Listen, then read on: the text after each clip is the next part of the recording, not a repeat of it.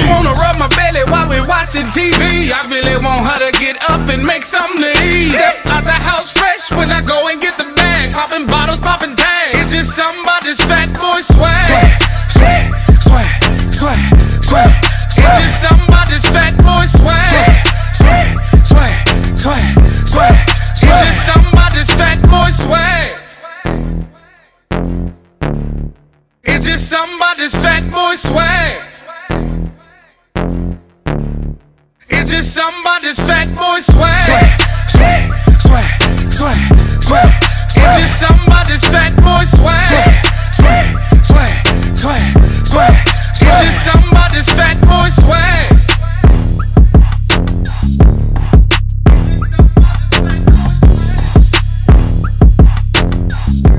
Guys, for tuning in to another edition of the UgnB show, where we drop dope new content every single Thursday on our growing YouTube channel. So as I mentioned, we are here today with my boy London, my cousin, my famo. Yes. Yeah, so we're going to be talking about some things to come in 2021. We're going to be talking about purpose. We're going to be talking about using our platform to inspire others. We're going to be talking about fashion with the fashion icon over here. That's you. This guy is the fashion icon. No, I ain't got it like you. Dude, stop. This is a little one. You got to coordinate it today too, so that's really we did coordinate with the earth tones, and we didn't even plan this seriously. So like, I rolled up over here. I was really going through in my head, like, what am I going to wear? What am I going? Because you know, dude.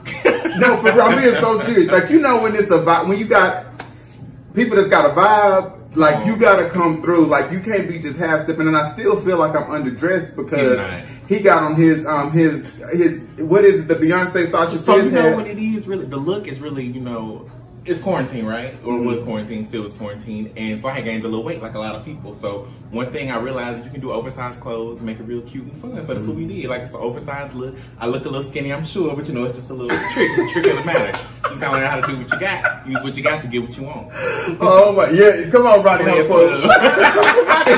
That's all. So y'all, we just over here vibing. We're having a good time in 2021. Yes. And yeah, so we got some new things that are coming out. So we're just gonna sit down and we're gonna chill and we're gonna talk a little bit. So so London, for the people who out there that don't know who you are, please tell them who you are. So I'm your one-stop shop for everything creative, especially within the Black perspective, right? So I do creative directing, I do a little styling, I did a podcast once upon a time, but I'm just the overall Black creative out here living my best life. Love to travel, love to spin a coin, love to make a coin. That's what we got in common. I'm just all about living life through the creative Black perspective. Many talents. Awesome, awesome. Yes, he is. So if you guys can go out there and follow him on his Instagram, you'll see like everything about his life and how awesome and dope he is. So if you can, tell him how to reach on your Instagram too. So my Instagram is going to be Londo, L-O-N-D-O, Law, L-A-W, the Law. All right. So y'all probably wondering like how we came to know each other. We are actually cousins. We are. So good genes, good genetics, great vibes. Hallelujah. So I want to talk a little bit about your purpose and going into a little bit about how you're going to be using your platform to inspire and encourage others. Right. So 2021 is the year of change. It's the year that we kind of all went through. With 2020, this is the answer to 2020, 2021. It's all about using the platform to inspire others and really to live in your purpose. So the first thing that I'm really doing that I'm super excited about is in the month of February, I'm actually doing a Black Faces of Houston creative type project. It'll be 28 days showcasing 28 different creators in the Houston area. Innovative people that make you think, people that really challenge the perspective of the norm and really generate a buzz about themselves. Oh my goodness. I'm excited. And I'm excited too. He's asked me to be a part of this movement and part of this vibe. So we're going to see how things go. I don't know what you be seeing in me, London. I see the same thing they see every week on Thursday. Boom.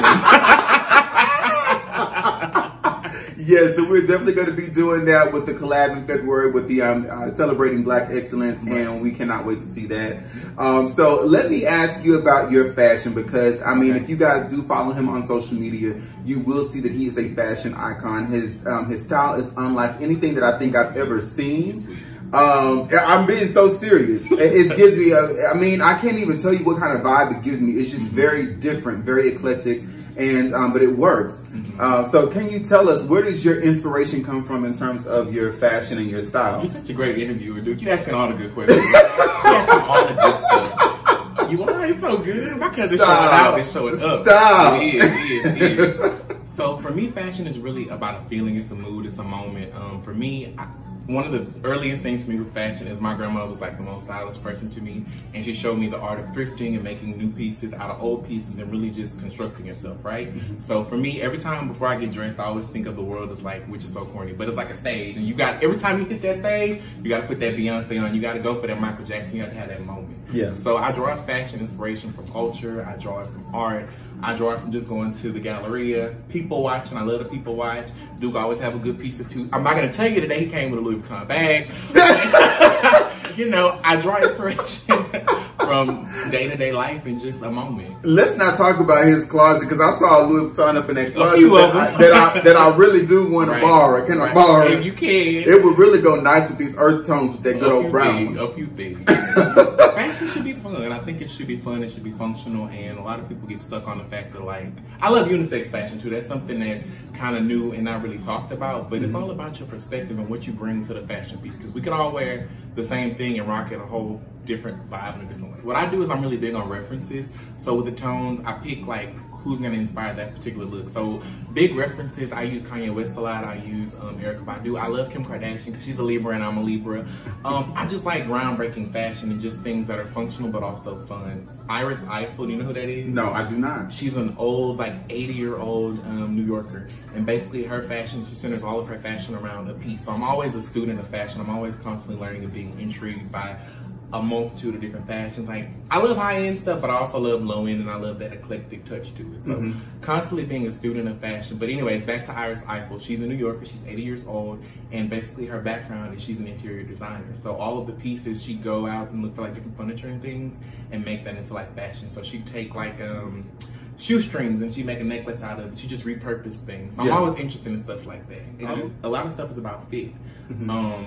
I'm not a skinny guy, but I look like it today because it's, you know, a little oversized number going on. But, you know, fits are very important for me because sometimes I want to wear things that are a little bit more fit on me. Sometimes I want to wear things that are a little bit looser. So really being able to find pieces, men and women, or unisex pieces to make them your own is really important to me. I am feeling, speaking of oversized, I am feeling oversized shirts.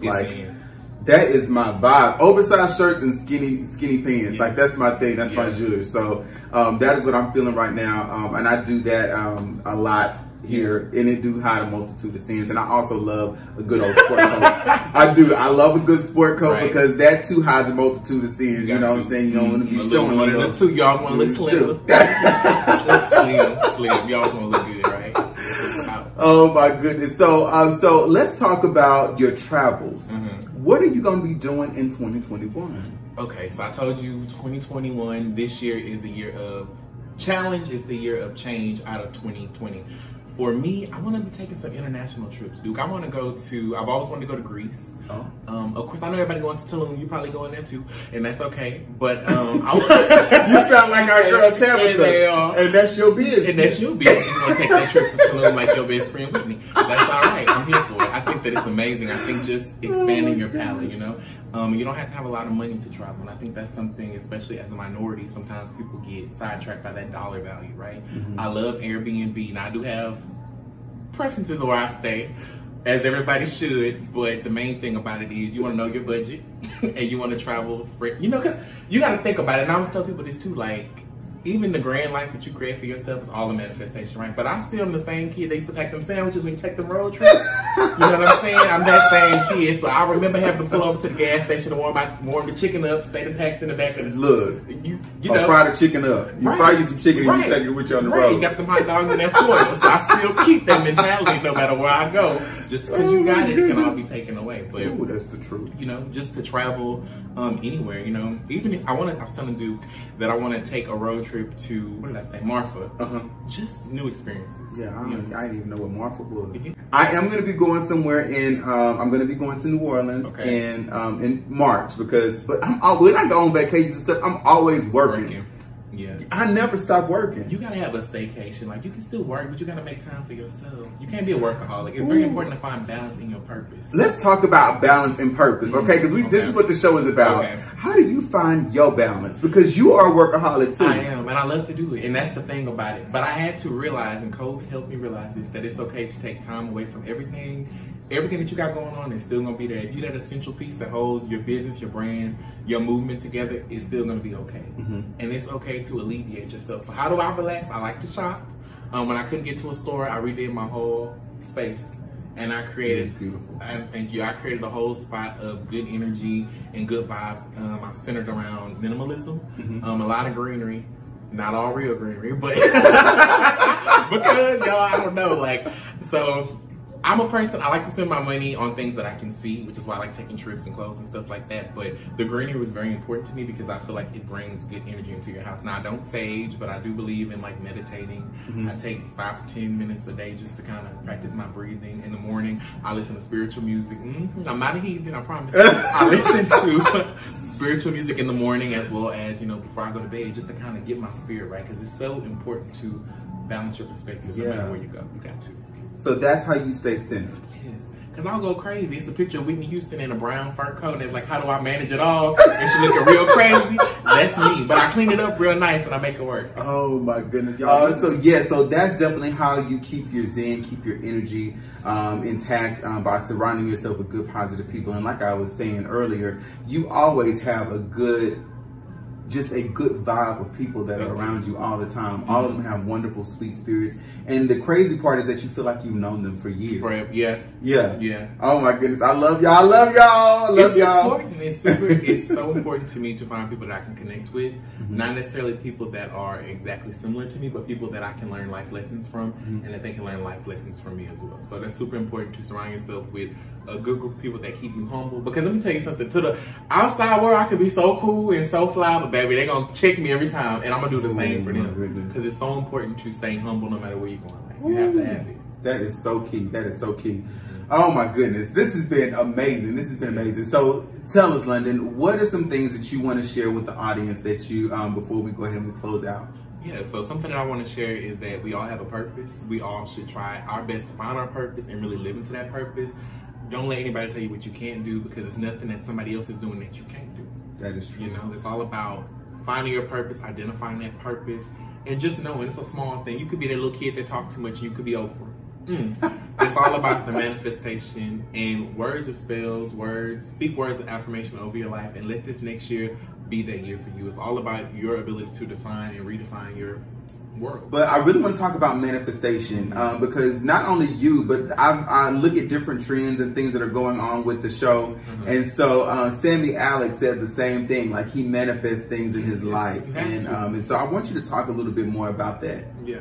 So manifesting for me is really that ability to kind of dream it and then also achieve it. I feel like the manifesting, and I can say the same thing for you too.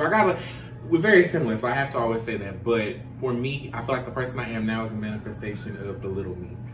Making goals for yourself, short-term and long-term goals, are super important to me in regards to reflecting on my life and what I'm manifesting. So your manifestation could be big or small. It's just really you finding your purpose. Again, that whole big word of purpose, and really living into it, but claiming what's yours. Like, it's already yours. Like, I believe in whatever in this world is for me is going to be for me. I'm not competing with nobody. I'm in my own lane at all times. And that's the power. You are your power. So you really have to claim it and live in it. And that's how you purposefully manifest. God, that is so deep. Let me ask you this, London. So do you feel like, look, I'm getting into it. When this hand go up, I'm really into it. Go ahead. So do you feel like you've manifested into who you were as a kid? Like, I'll say this. Sometimes I look back over my life, and when I was a kid, I really didn't understand like some of these things that were special, I guess what you would say about me. Right. Until I got to be of age, and then I really walked into my purpose, and I was like, oh, that's why I was doing this. Or that's why I was, that's why I had this large imagination and all this stuff. I mean, so do you feel like you finally walked into your purpose? Yes.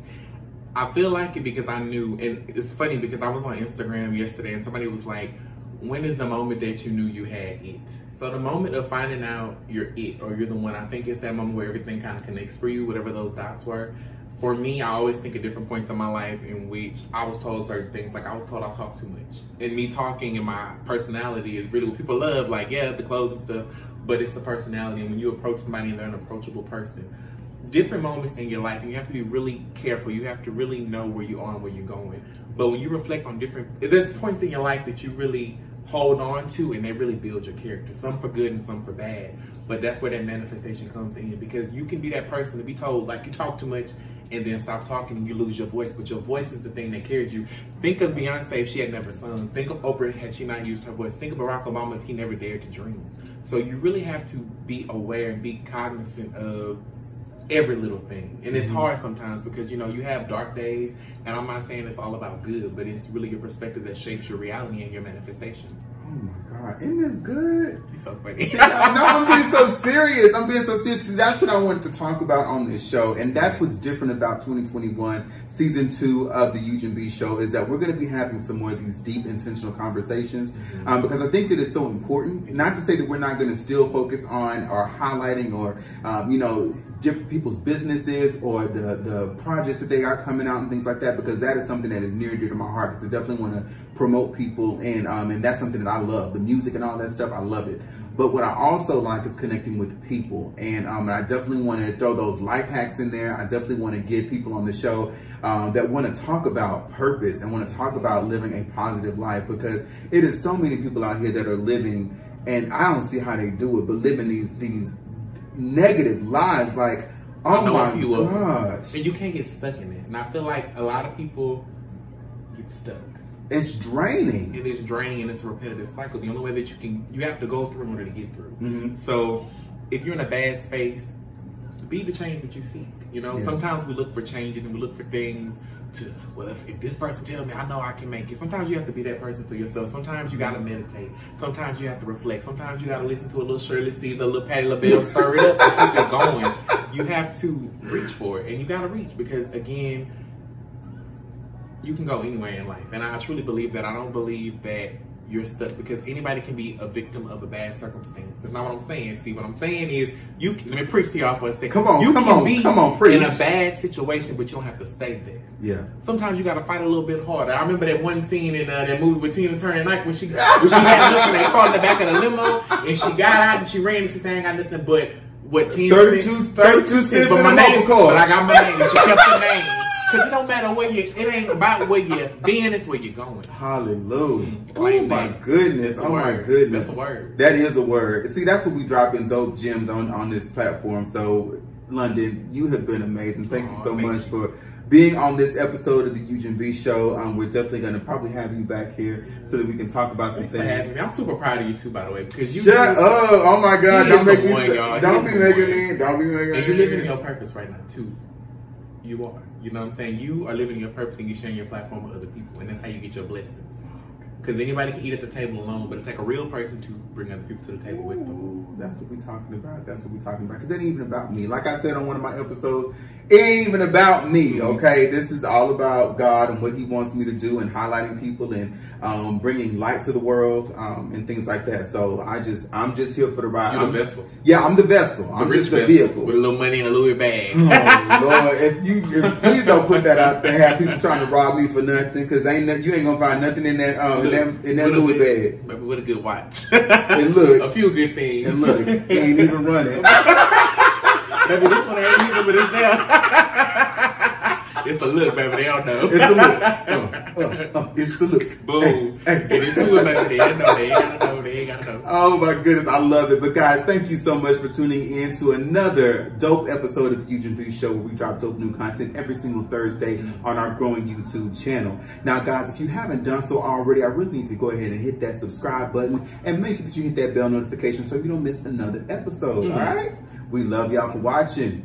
Peace. It's just somebody's fat boy swag.